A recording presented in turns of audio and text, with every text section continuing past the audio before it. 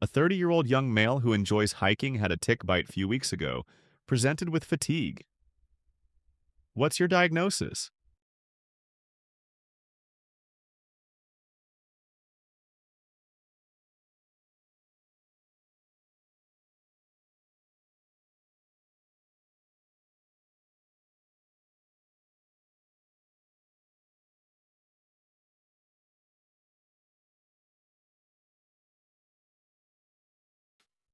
What can be seen in this electrocardiogram is that the sinus is firing at an accelerated rate, and yet there is 2:1 AV block with half the number of ventricular events or QRS complexes.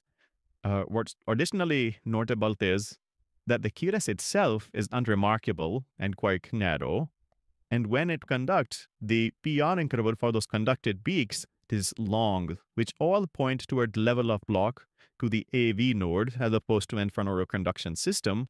This is a classic example of a reversible cause of Lyme carditis.